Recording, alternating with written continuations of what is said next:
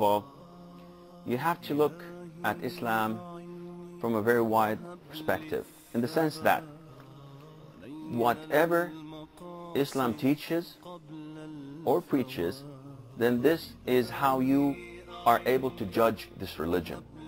You do not judge a religion by the actions of its followers. You judge a religion by what it teaches. And if you go into detail, you cannot help but loving this religion.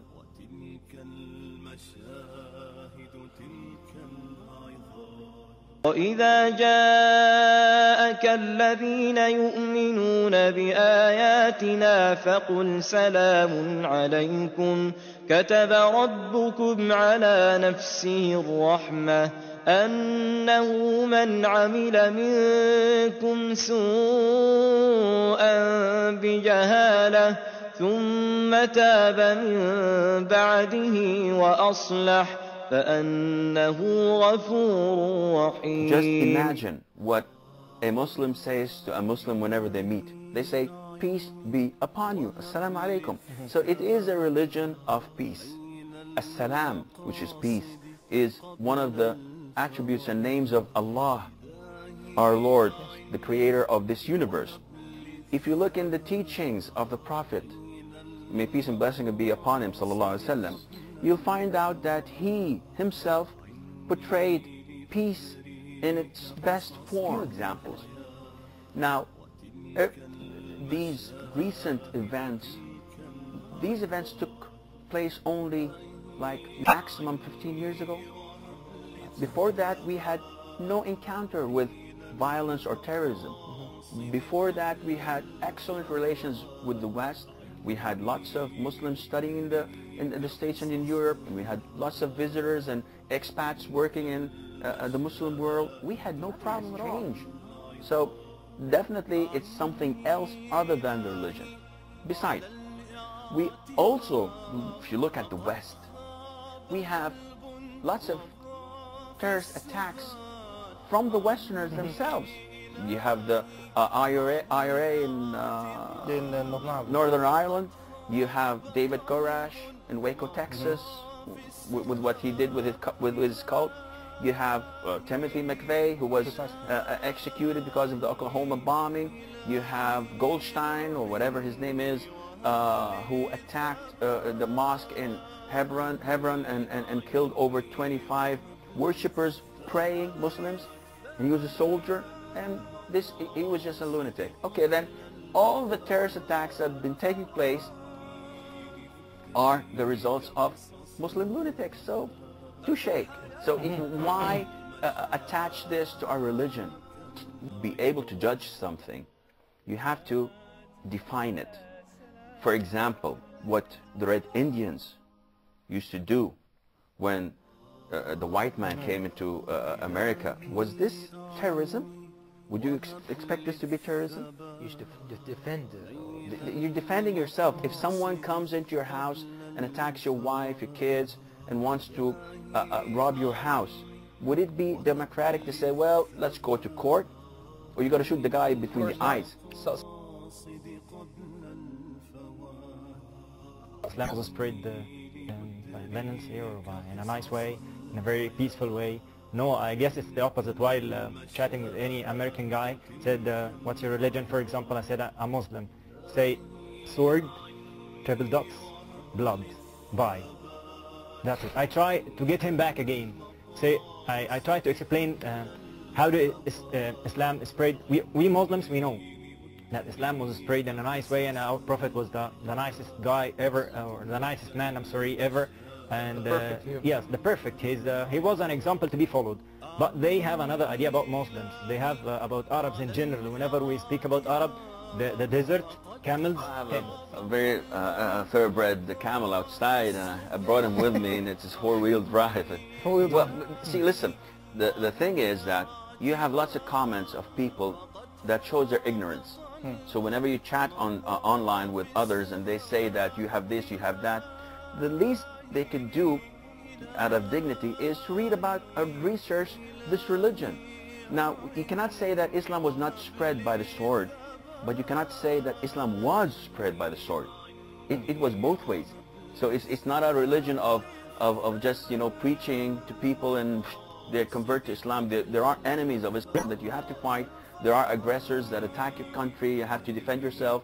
But if you look at Southeast Asia, for example, Malaysia, Singapore, Indonesia, and so on, the largest Muslim country worldwide is Indonesia, with over 200+ million Muslims, and not a single soldier went there. It's all merchants, you know. People just saw the ethics, the values of Islam, and they reverted to Islam. So it wasn't spread by the sword, but the sword is an essential thing to defend yourself. There is no country worldwide that respects itself and does not have an army. And you look around you, everybody is going into arms, and they're doing this and that to defend themselves. Essentially, it's very important that we acquire the proper knowledge to clarify our position. Now, knowledge is very important in the sense that Muslims by nature are emotional, and if oppressed, without the proper knowledge, they may do the wrong things. And knowledge of the Quran, knowledge of the Sunnah, is what guides us on the right path. And that is why we pray every single day and night, and we say in each prayer that, "O Allah, O Lord, we seek that you guide us to the right path." So with the proper knowledge, you can differentiate between what's right and what's wrong. The best thing to defend Islam is to be a proper and good Muslim. Your behavior, your conduct, the values that you show to people, and by being a good Muslim, meaning that you are practicing what you're preaching, this is the best defense, the best thing that you can do to clarify the misconceptions that others have towards Islam. And by saying this, it's very important not to be on the defensive side. You know, unfortunately, I've seen a lot of scholars, a lot of preachers always sitting on the defensive bench, you know, saying, no, Islam is not like that. Islam is not like what you try to compromise. They try to, you know, go out of their way to be acceptable to the other. And this is not acceptable in Islam. I am proud to say this is Islam. Love it or leave it. I'm not going to go out of my way for you to accept Islam. This is not my religion. This is the religion of the creator of the universe. So if you want to have it as it is, you're quite welcome. If you don't, I'm not going to go out of my way, bend verses or rulings of Islam just to be acceptable for you. A guy like me and you, we live our daily lives as good Muslims. We pray in the mosque, in the masjid, in the mosques. Whenever we meet people, we're honest with them. We don't backbite, we don't cheat, we don't steal, we don't fornicate, we don't drink intoxicants. We are very kind to our parents, our next of kin. We are very, very kind to our neighbors, though we don't like them, we hate their guts. But Islam tells me you have to be kind to them. You have to feed them if they're hungry.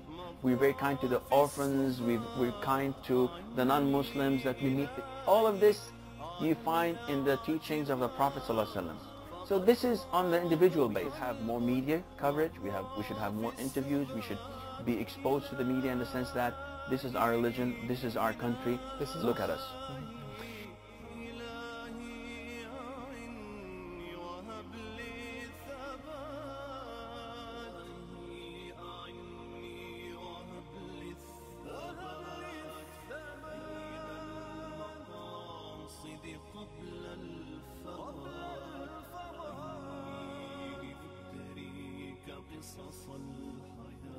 الحياة